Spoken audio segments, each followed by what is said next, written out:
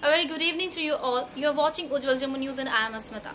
The High Court have ordered the Home Secretary of Jammu and Kashmir to identify and prepare a list of infiltrators or Rohingyas from Myanmar and Bangladesh within 6 weeks.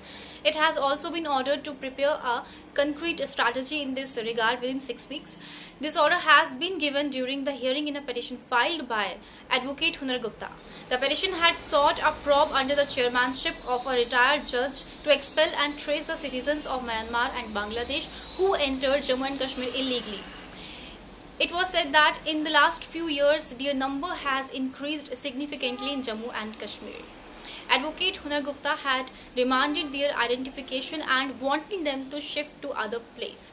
He further added that the Jammu and Kashmir government have not made any refugee camp for them, and neither the United Nations have announced to set up any camp for them in Jammu and Kashmir.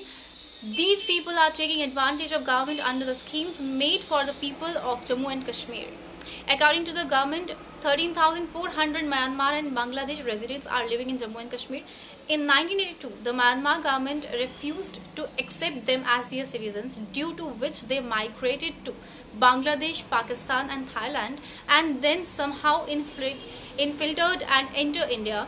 He said that 8,500 Rohingyas are residing in Jammu and Kashmir. For more updates, stay connected with Ujjwal Jammu News.